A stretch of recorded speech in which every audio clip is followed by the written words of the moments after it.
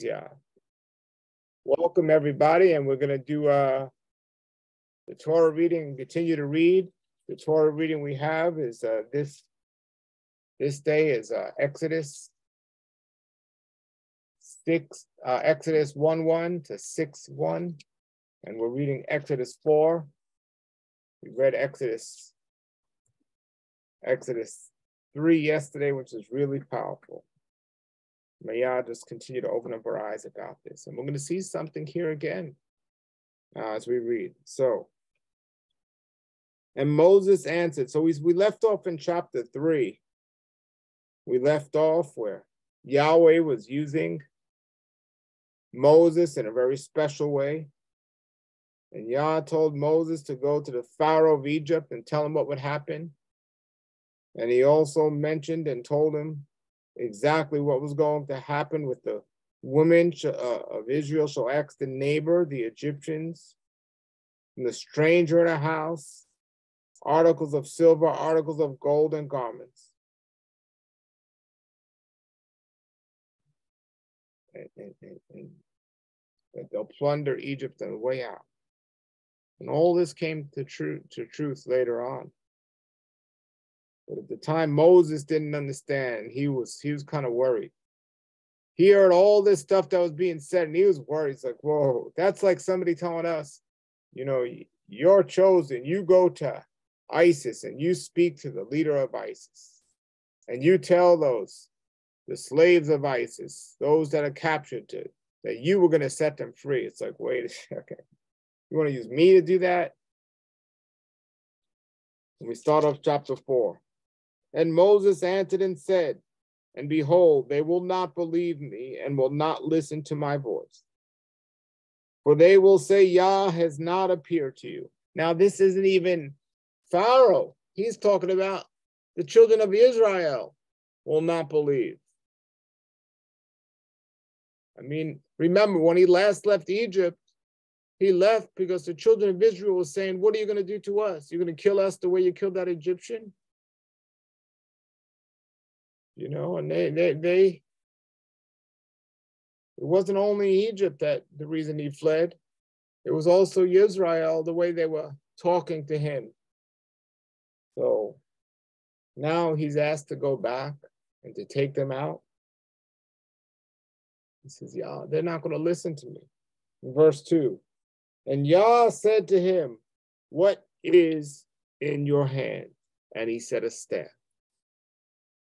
And he said, throw it to the ground. And he threw it to the ground, and it became a hissing creature. And Moses fled from its face. So let's look at the word hissing creature here, because I know some common translations will say it became a snake. It wasn't a snake. It became a hissing creature. And I'm looking at these other translations. Some say it's a lizard. Some would have said it was some sort of lizard type animal. But the snake has been rendered in many of the translations of that not being the truth of what it was. So I look through some of the translations here. I see what they give instead. We're looking at chapter 4 of Exodus, verse 3. Let's see what these translations says. One translation here says it became a serpent. A serpent. And this one here says, and it became a snake. And then we have this one here. And it says snake as well. But in looking at the many notes on this topic, it was most likely, I believe, from the study I'd done previously, and you can see it on my website, a lizard of some sort. And Yah said to Moses, verse 4, reach out your hand and take it by the tail. And he sent out his hand and caught it, and it became a staff in his palm. Wow. Wow. So that they may believe Yah, the Elo of their fathers, has appeared to you, the Elo of Abraham, the Elo of Isaac, and the Elo of Jacob. And Yah said to him again, now put your hand in your bosom. And he put his hand into his bosom. And he brought it out, and behold, his hand was as leprous as snow. And he said, put your hand back into your bosom. And he put his hand back into his bosom. And he brought it out from his bosom, and behold, it had returned like flesh. Now, this is the convincing right now of Moshe, of Moses. Yah was showing him the great power he could do through him. And this shows all of us this. And then they're going to prepare to go before Pharaoh. When you see all these things that men do out there today in the name of Yah, there are some wicked people dabbling in some wicked things that might try to make that appearance that they're doing in the name of Yah, but they're not. But when they are, it just shows how the power that Yah has to work through his people. And we can't worship the person doing it. We have to praise Yah for using that person to do it. And Yah can do that for all of us. For all of us. The only special power that Moses had was the deep love and heart for Yah, that Yah would use him and trust him that it would be done, even though the human part of Moses didn't want to do this, and he was concerned greatly. But Yah said, we're going to have this meeting here. We're going to have a meeting. You know, there's a lot of things my children and I, as my children are getting older in the world, as we don't agree with things. But I can sit down and talk to them and give them example after example. And they're going to have the choice to follow me or not, or to take my advice or not.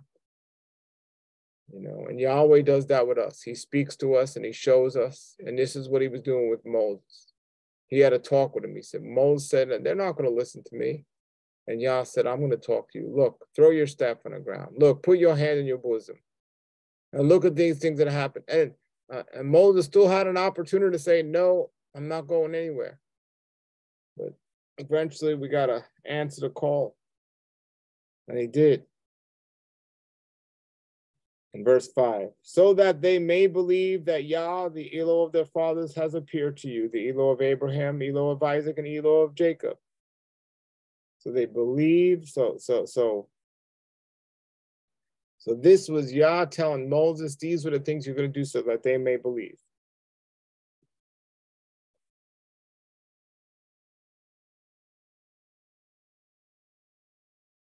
All right. Then we verse 8, and it shall be, if they will not believe you and will not listen to the voice of the first sign, they will believe the latter sign. And it shall be, if they will not believe these two signs also, it will and will not listen to your voice, you shall take the water of the Nile and pour it on the dry land. And the water which you take from the Nile shall become blood on the dry land. Now, what's so interesting is Moses had said, behold, they will not believe me and will not listen to my voice, for they will say, Yah has not appeared to you. But who is he talking about? You know, was he talking about Pharaoh? Or was he talking about the children of Israel? And who are these signs for? It's for both of them.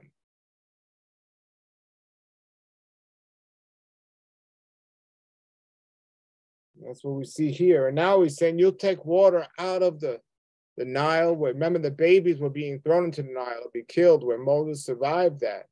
This was a river of blood. This was the true revelation. This is a powerful one. That the truth be revealed about this river of blood. You'll take water out of it and put it on the land, and it will become blood on the land. Now we're talking about blood. Now we're talking about the blood of the innocent children. Now we're seeing something powerful. But Yah says in Genesis, the blood is his. And Moses said to Yah, "O Yah, I am not a man of words, either from yesterday or from the third or the third day, nor since you have been speaking to your bondslave. For I am heavy of mouth and heavy of tongue." Basically, Moses had a stuttering issue. And the thing here is, and the question is, did he have a stuttering issue? Did this arise out of the fear that he had? Was he well-spoken before this time? Because it never mentioned anything in scripture about this before. Was he so paralyzed with fear about going forward that he couldn't even send out a word straight? No, never before did it mention, as he was being raised by the Egyptian daughter, the king's daughter, that he had a stuttering issue. Never was it mentioned that they make fun of him when they said, "What are you going to do? Kill us the way you killed that other person?" or nothing. But here Moses is giving excuses or reasons why he can't do these things, after even Yah told him to do these things. And verse 11. Now we're going to spend some time in verse 11 here. Verse 11. And Yah said to him, "Who has made man's mouth? Or who makes the dumb or the deaf? On seeing or seeing or the blind? Is it not I, Yah?" Well, let's look at that there, because we've been saying Yah, and we see the words in scriptures, and we're looking at the word that we spoke yesterday about the name. Is it not I, Yah? There's many places in scripture in the original text where the name was replaced. And in many scriptures, it'll use the word Lord or something like that in that translation. So let's look at Exodus 4:11. 4:11 here says, "And the Lord said to him, who made man's mouth? Or who made the name of the deaf, or the seeing on the blind? Is it not I am the Lord?" So this is the translation we were reading yesterday about I am, the Anakia. Is it not the I am? But they still use the word Lord. The I am the Lord. And I have another translation here that says, "And Yah said to him, who has made man's mouth? Or who makes a man dumb or deaf, or seeing or blind? It is not I." And this here says Yah. Is it not I, Yah? And we see here how certain texts have changed this in 134 places where it reads, or the Masoretic text, which the text of scripture reads, Adonai, which is an understandable translation of the name in the attempt to take the name out. And it wasn't always a bad intention to take the name out. But the problem is today, Adonai being a decent substitute for it, today it's been transformed to God or Lord or something like this. And when we look at the name of other pagan deities, we see an issue with those titles. So we have to keep that in mind there. And then we continue to read verse 12. So he tells Moses, this is powerful. This going back to 11 is powerful. And he said to him, who has made man's mouth? Who makes the dumb or the deaf or the seeing or the blind? Is it not I? So Yahweh is the creator of all things. Of all things. And we need to remember this. He's in control of everything. The creator of everything. Life and death. Remember the words of Job that said he giveth and he taketh away. And we don't know his reasoning or these things, but it says, who has made, or we can say, who has allowed these things? The blind, the mouth, and all the things of creation. But specifically here, it's interesting that he says, who has made man's mouth? Here, remember, just we read a couple of verses ago, Moses saying, I can't speak. I have a stuttering issue. And Yah says, who has made your mouth? Who has made man's mouth? And he's saying this to a man who has a stuttering issue. Who made your mouth? Or who makes the dumb or the deaf? Seeing or the blind? Is it not I, Yah? And then he tells Moses in verse 12, now go, and I will be with your mouth, and I will teach you what you shall speak. Wow. Wow. May that be a prayer lifted up for all of us, for Yah's words to come out of our mouth. Yah would be with him. And he said, oh Yah, please send the hand of him whom you will send.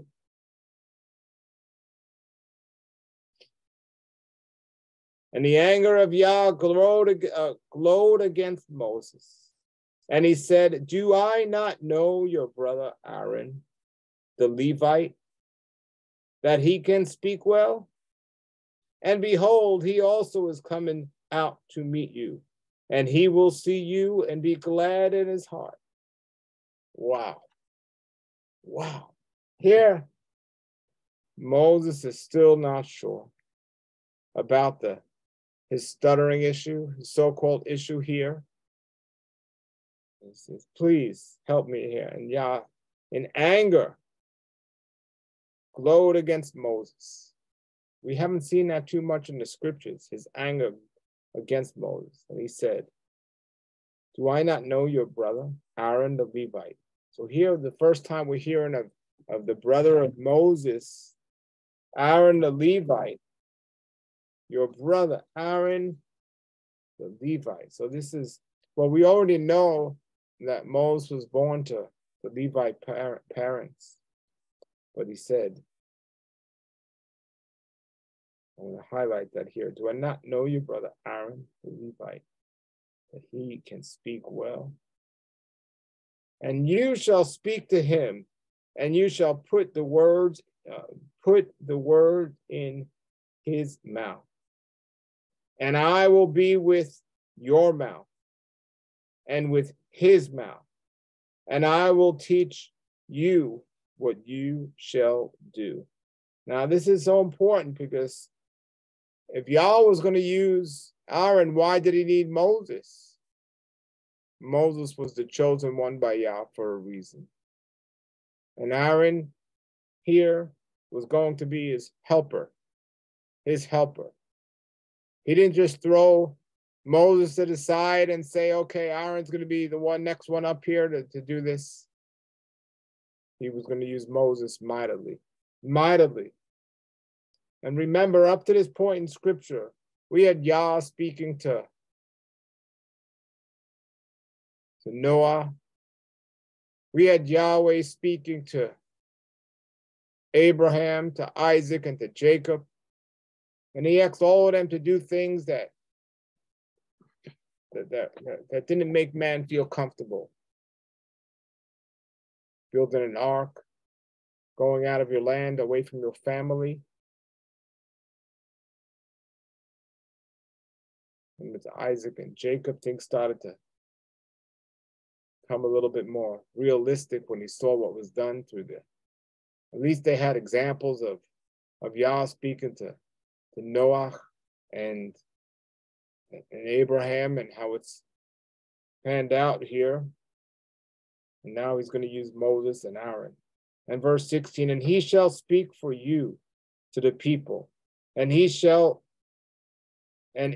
be, he shall be a mouth for you, and you shall be a mighty one for him. So we're going to look at the word here and the note here. It says, you shall be a mighty one. It says here in the note for this.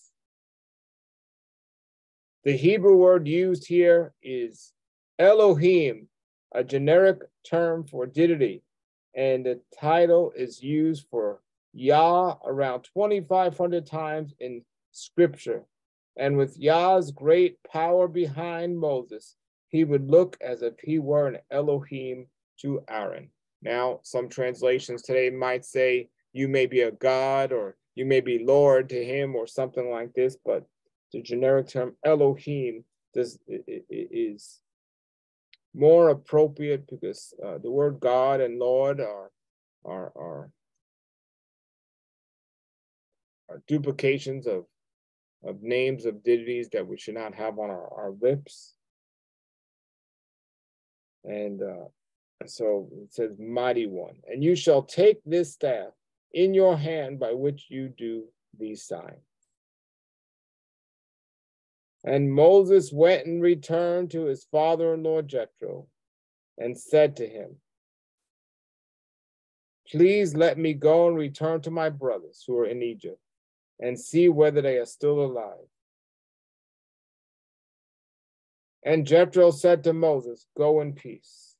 Now, we see here the type of person Moses was and the respect that Moses had for his father-in-law and for authority. And it would have been very interesting if Moses, his father-in-law, said, no, do not leave. You have a daughter here. You have a responsibility here. I don't care who spoke to you. You're staying right here. But that didn't happen, so we don't have to speculate what would have went on in that case. But the point is, Moses respectfully asked him to be released to go. And he said to go in peace. And verse 19, and Yah said to Moses and Midian, go, return to Egypt, for the men are dead, those seeking your life. So he gave him these instructions. And my call to everyone here today is when Yahweh gives you the word, the instructions to do something, are you going to listen or are you going to delay it? Are you going to look for every excuse not to do it? Oh, my mouth. Oh, my father-in-law. All these things. Or are you going to get up and go and do what he calls you to do? To do what he calls you to do. No matter how backwards it might seem according to this world. If Yah tells you to do something, get up and do it.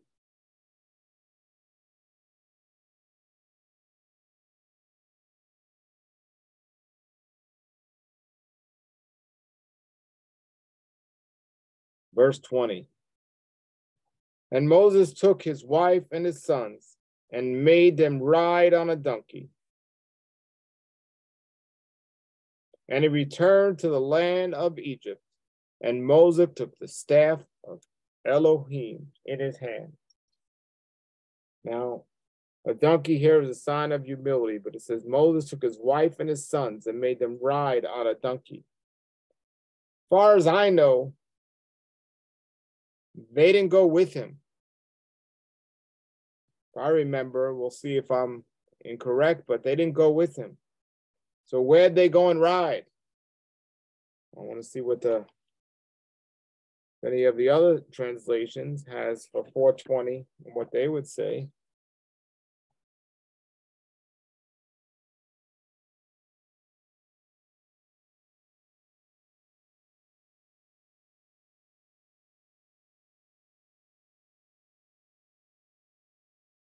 It says here in this translation, and Moses took his wife and his sons and set them on a donkey. And he returned to the land of Egypt. And Moses took the staff of Yah in his hand. So this one says, made them ride on a donkey. And this one says, set them on a donkey. And then, so for 420 in this translation, it says, and Moses took his wife and sons and set them upon, we'll say donkey here, they use a different word. And he returned to the land of Egypt. It says he returned, it didn't say they. So he returned to the land of Egypt. And he took the rod of Yah in his hand. Okay. So he comes back alone. Verse 21. And Yah said to Moses, as you go to return to Egypt, see all your wonders which I have put in your hand, and do them before Pharaoh. And I will harden his heart, and he will not send the people away. Now, this is really important to understand because we come together here for prayer every day. Prayer is speaking to Yah, is being in communication with Yahweh. And do you see the dialogue that Moses had with Yahweh? He consistently was in communication with him, talking to him, praying along the way, always in prayer. Yahweh said, Moses heard. And back then, he couldn't sit down and just read the word and hear Yah speak. But Yah was speaking directly to him because he was speaking directly to Yah. It's important to understand this and see that. Verse 21, and Yah said to Moses, he told him what happened as you go. He told him along the way what was going to happen. And you shall speak to Pharaoh. So says Yah, my son, the firstborn is Israel. And I said to you, send my son away and let him serve me. And you refuse to send him. Behold, I am about to kill your son, your firstborn. So we'll look at that here. In this note for that, in verse 23, it says, it was decided back when Noah and Abraham that salvation would come out of the seed of Israel, who is the firstborn to Yah. We're going to read that and look at that again. And you shall speak to Pharaoh, says Yah, my son. So says Yah. Speak to Pharaoh. So says Yah, my son, the firstborn of Israel. And I said to you, send my son away and let him serve me. And you refuse to send him. Behold, I am about to kill your son, your firstborn. And then 24 says, and it happened on the way in the lodging place, Yah met him and sought to kill him. So we're going to look at this a little bit more closely here in the other translations and look at what they're saying here in 4:23. 4:23. And whenever you read a scripture, if you want to find out exactly what's going on, if you can't understand it or get a clear understanding in one translation, pick up another translation. And you tell Pharaoh, thus says Yah, Israel is my son, my firstborn. And I say to you, send my son away. For Moses to tell Pharaoh, send Israel away, so he can serve me. And if you refuse to send him out, behold, I am, the Anoki, will send your son, or will slay your son, your firstborn.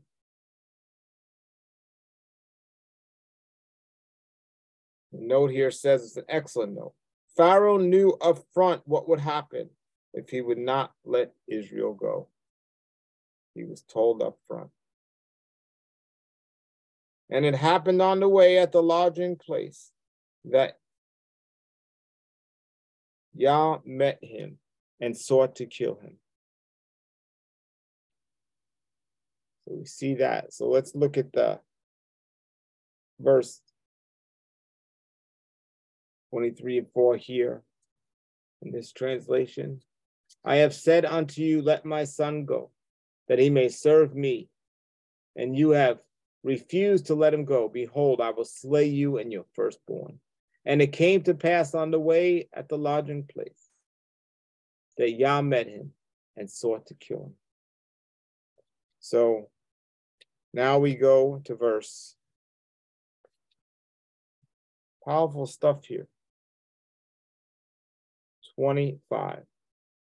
And Zipporah took a stone and cut off her son's foreskin and caused it to touch his feet. And she said, you are a bridegroom of blood to me. So what is going on here? So now Zipporah, his wife, was with him. You are of blood to me. And he pulled back from him. Then she said, a bridegroom of blood for the circumcision. Verses 24 to 26, Yahweh's judicial order was that Moses' son should have been circumcised. Elohim had mercy to spare the boy. However, Zipporah did not understand the covenant being a mandate, the covenant being a mandate. And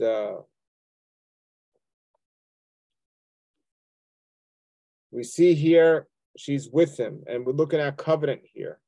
And Zipporah took a stone and cut off her son's foreskin and caused it to touch his feet. And she said, you are a bridegroom of blood to me.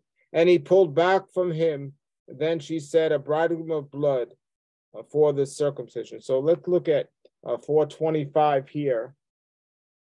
Some of these other translations, so we don't miss what's going on here.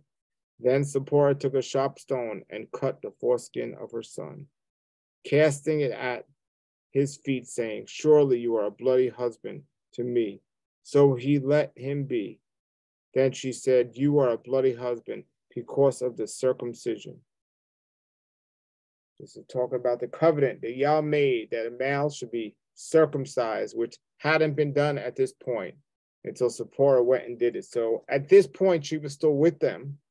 And I have another translation that has it in the correct order. We should look at that another day and see the order of where this was and the timing of this. Because when Moses went back, she wasn't with him at some point. So it says here, then Zipporah took a flint and cut off the foreskin of his son and cast it at his feet. And she said, surely a bridegroom of blood you are to me. So he let him alone. Then she said, a bridegroom of blood in regard to the circumcision. Then we see here in verse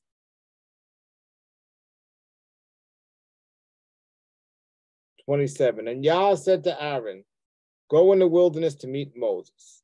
So when we looked at here, what he was going to say to the king about, let's go back here a few verses.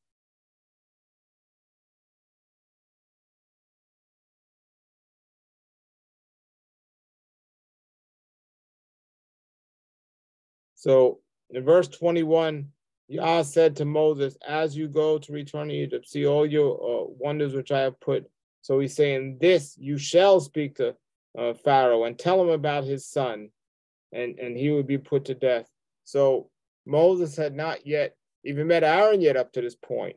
So he had not gone back, but Pharaoh had knew everything that was going to happen.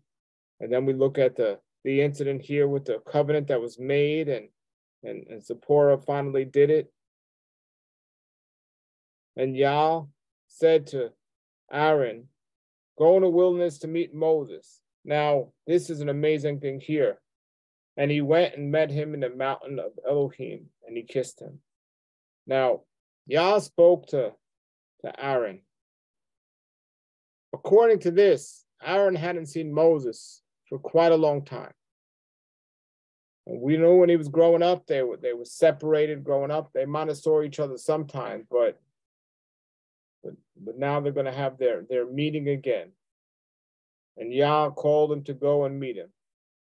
And Moses told Aaron all the words of Yah, which he had sent him, and all the signs which he had commanded. And Moses and Aaron went on and gathered all the elders of the sons of Israel. And Aaron spoke all the words which Yah had spoken to Moses. And he did the signs before the people. See, these signs were for Pharaoh, but they were also for the people of Israel. And here it is in verse 31. I have this highlighted. And the people believed, and they heard that Yah had visited the sons of Israel, and that he had seen their affliction, and they bowed and worshiped.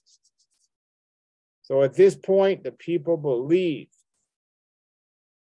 Well, their faith wasn't very strong, as we're going to see, because they're going to go back on their belief and accuse Moses and Aaron of doing some evil by taking them out of their comfortable slavery in Egypt. We're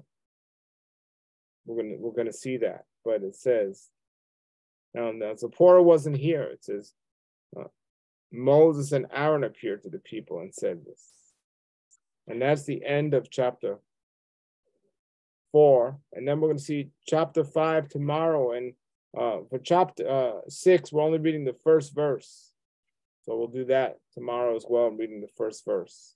So that is the scriptures for this day. And may Yahweh continue to shine upon you this day. Hallelujah. Thanks, Father Yah, for your holy word. And everybody have a blessed, blessed day. Thanks for being here with me. Shalom, shalom.